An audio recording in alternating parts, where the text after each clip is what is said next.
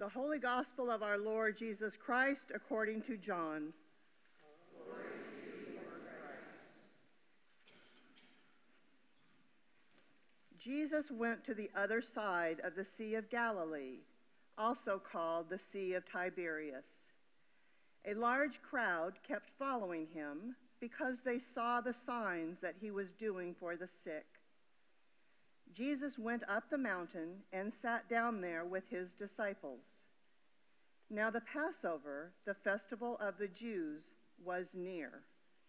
When he looked up and saw a large crowd coming toward him, Jesus said to Philip, "Where are we to buy bread for these people to eat?" He said this to test him, for he himself knew what he was going to do. Philip answered him, 6 months' wages would not buy enough bread for each of them to get a little. One of his disciples, Andrew, Simon Peter's brother, said to him, "There is a boy here who has 5 barley loaves and 2 fish. But what are they among so many people?" Jesus said, "Make the people sit down." Now there was a great deal of grass in the place, so they sat down, about 5,000 in all. Then Jesus took the loaves, and when he had given thanks, he distributed them to those who were seated. So also the fish, as much as they wanted. When they were satisfied, he told his disciples, "Gather up the fragments left over, so that nothing may be lost." So they gathered them up, and from the fragments of the 5 barley loaves, left by those who had eaten, they filled 12 baskets. When the people saw the sign that he had done, they began to say, "This is indeed the prophet who is to come into the world." When Jesus realized that they were about to come and take him by force to make him king, he withdrew again to the mountain by himself. When evening came, his disciples went out to the sea, got into a boat, and started across the sea to Capernaum. It was now dark, and Jesus had not yet come to them. The sea became rough because a strong wind was blowing. When they had rowed about 3 or 4 miles, they saw Jesus walking on the sea and coming near the boat, and they were terrified. But he said to them, "It is I, do not be afraid." Then they wanted to take him into the boat, and immediately the boat reached the land towards which they were going. The Gospel of the Lord. Praise to you, Lord Christ.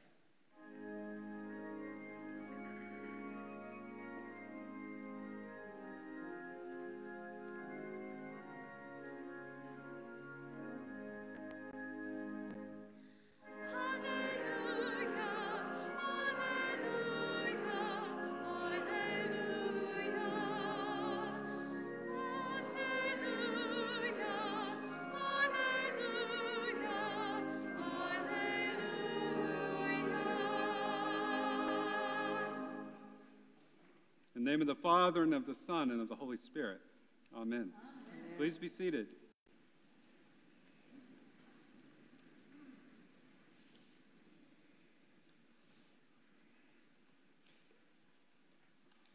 Did you know that Jesus had a sermon that flopped? Like, it was really bad.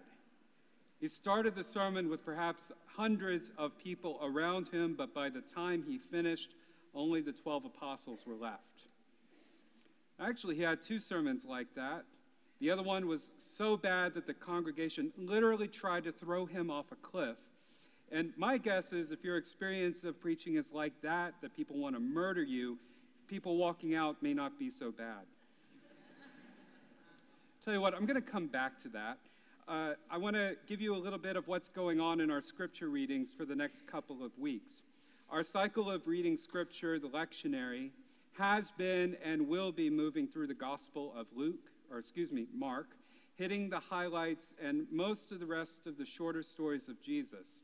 We've been moving steadily on this path from just after Trinity Sunday, and we're going to be going this way until the beginning of Advent in December. But now, the lectionary is putting the brakes on, like a scenic detour, because at this point, almost inexplicably, we leave Mark. And today and for the next 4 Sundays, we'll be focused on just the 6th chapter of the Gospel of John. Now, the broad outline of the chapter is this. Jesus feeds 5,000, and then he ghosts the crowd. He disappears. The crowd eventually catches up with him in Capernaum, and he tries to teach them how to interpret the miraculous sign of the multiplication of the loaves and fishes, how to go beyond the literal miracle to understanding how the sign points to Jesus as the source of sustenance for eternal life in God. The many cannot bear the teaching, and by the end of the chapter, Jesus is watching as hundreds walk away, going home, never to follow him again. He turns to his disciples and asks, "Do you also want to leave?" But at that moment, the 12 reaffirm their commitment to Jesus. Peter says, "To whom can we go? You alone have the words of life." The lectionary leaves out that part of the conversation, and that's fine. There'll be enough text to chew on in these coming weeks, but it's quite illuminating that the gospel we might be willing to accept and to trust repelled hundreds the day that it was first preached. That's the story of John 6. The miracle did not change, but people's understanding of what Jesus was saying about himself was so out of the realm of what people wanted that once he said it, he was left standing by himself with his disciples. So here's how you might get the most out of the next month of our scripture lessons in worship. Take the time to read through John 6. One read-through will take you no more than 5 minutes, I promise you, and it will help the readings seem less disjointed over the next few weeks, because you will see the trajectory of Jesus' teaching. And if you want to up the intensity on that and get even more out of the text, level 2 would be to reread John 6 every Sunday as we go through the chapter. It contains so much. It's so rich. It has implications for our understanding of what the Eucharist is. It has bearing on our understanding of who Jesus is to God and vice versa. And it's an example of how Jesus made a practice out of subverting everyone's expectations. All right, that ends our moment about the lectionary. Now to the real point. And don't worry, I'm watching the clock. You're going to get out of here on time. The one thing that I keep coming back to in this story, I've come back to it every week, especially since I know where this chapter is going to end, is this: the crowd Jesus feeds, who was willing to make Jesus king by force, will utterly abandon him within 24 hours. Did you catch that part? Jesus, therefore, perceiving that they were going to come and take him by force to make him king, withdrew again to the mountain, himself alone. Jesus intentionally frustrates the crowd's desire to elevate him to power. There are reasons for this, which highlight a theme running through the entirety of Scripture.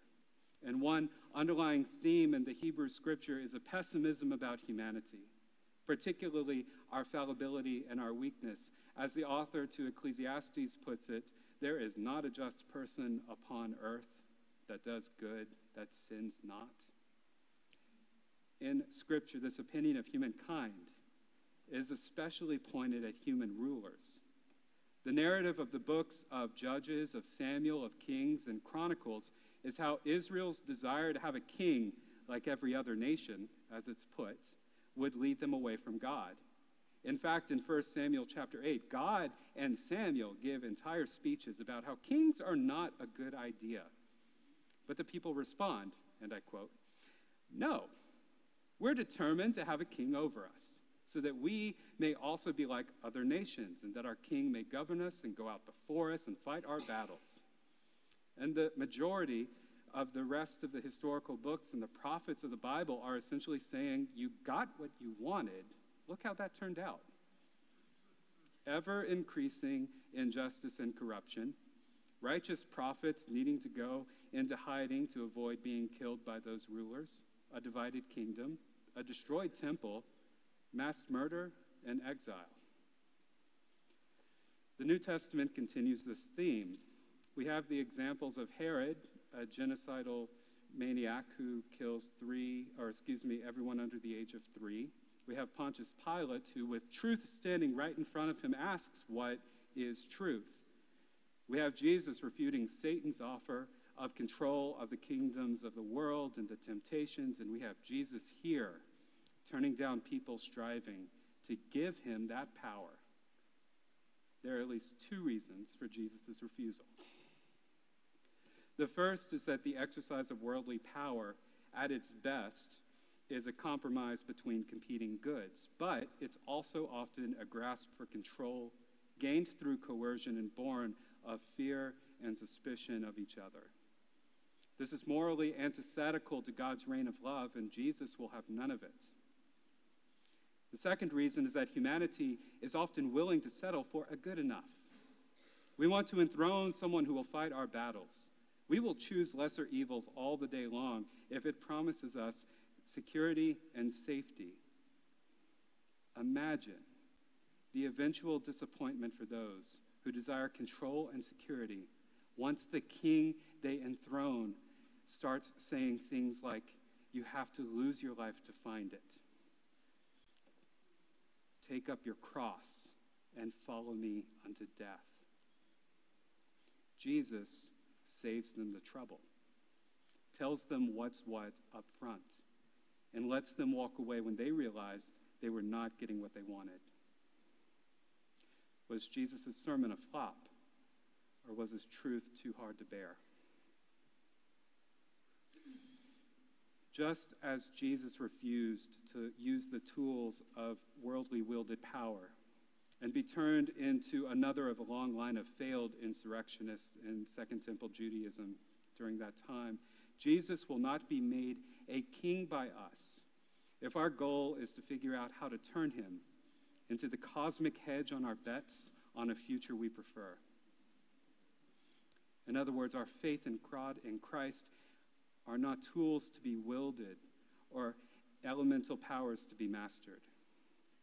And part of the hard work of faith and trust in God is learning how to let God actually be God, to let God be seated as ruler in our lives on God's own terms, not our own. It means to learn to understand and go deep in the sense of understanding what is the length and breadth and depth and height of a peace that surpasses understanding. It's a daily choice we make as we have to choose to let Jesus conform us to himself and his gracious rule. Maybe even hour by hour. At least that's how it feels for me. And in the process, we may find ourselves surprised by the growth that we see when we are willing to let God and Christ be themselves in the midst of our lives. Amen.